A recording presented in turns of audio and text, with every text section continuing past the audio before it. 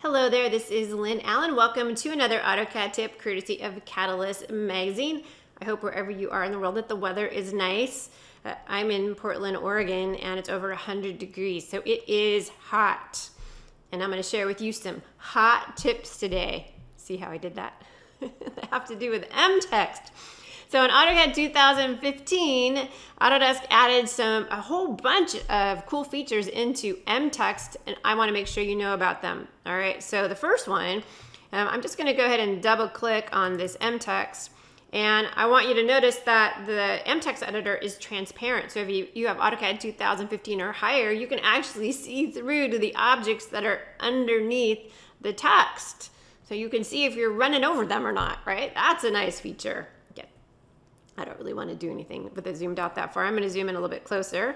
We all know that if depending on how your settings are, if you are zoomed out really far from your text, you double click on it, it's going to blow it up for you, right? Okay, so that's what just happened. But I'm going to zoom up now. I'm going to double click again so I can go into the Mtext editor. And if you've ever tried to work with columns inside of Mtext, you know it can be very frustrating. So with AutoCAD 2015 though, I'm so glad they fixed this. So much easier, right? Just grab the slider bars, whether it's on the corner or the sides. So much easier to work with, am I right? That'll save a lot of headaches for sure. All right, so we also have the ability to easily change the size of the columns inside of Mtext. All right, one more. Have you ever accidentally had your cap lock on when you started typing inside of Mtext? Okay, I just turned my cap lock on. You cannot see, you're just going to have to believe me. And then I'm going to type in the word like hello or something like that. Clearly I can see on the screen that that's not what I want, but I would notice that right away.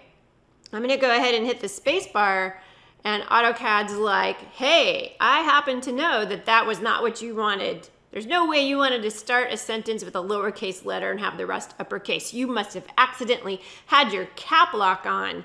I am here to fix that for you. That's exactly what Mtext does. It will correct the word so that it's uppercase in the very first character and the rest are lowercase, and then it will turn the cap lock off for you. Oh yeah, that is service. Am I right? That is some pretty good service. So those are a few of the new features that came out inside of AutoCAD 2015, which you can enjoy if you have 15, 16, or 17.